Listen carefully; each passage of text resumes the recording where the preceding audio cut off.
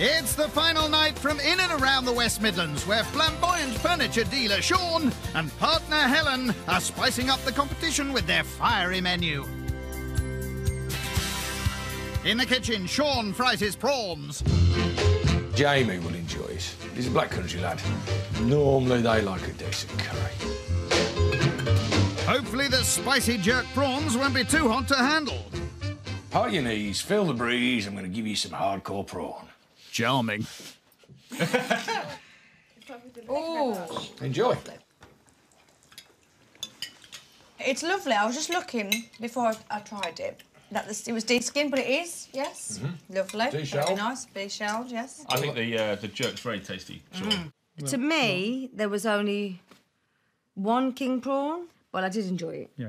Did you? Yep. The flavours were very nice. Didn't expect them to serve avocado.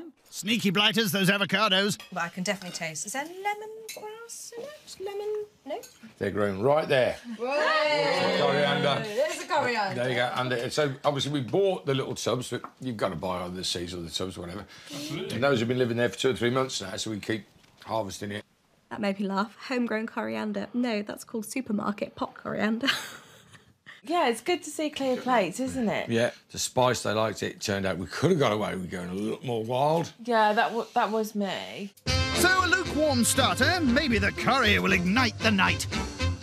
So this is where I get it wrong. The level of rice to liquid. Well, there you have it. Caribbean chicken curry with rice and peas and sweet corn on the side. Beautiful. Beautiful. Sean. Beautiful.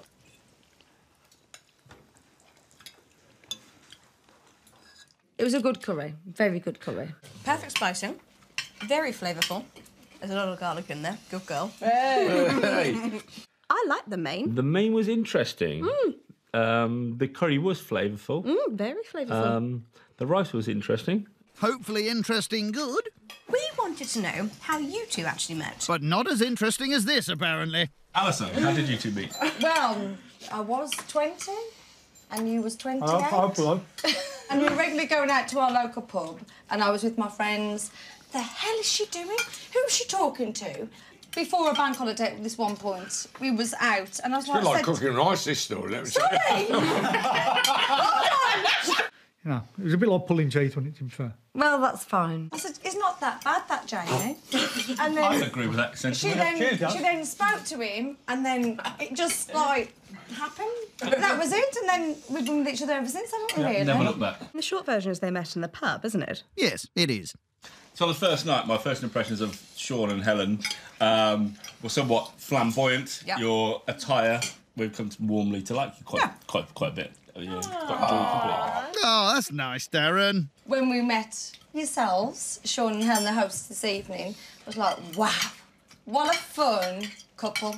I'm really proud to have met you. Oh, Jamie. Oh, I'm going to cry. I felt that everybody loved the meal. Everybody enjoyed the rice. So I think we nailed it.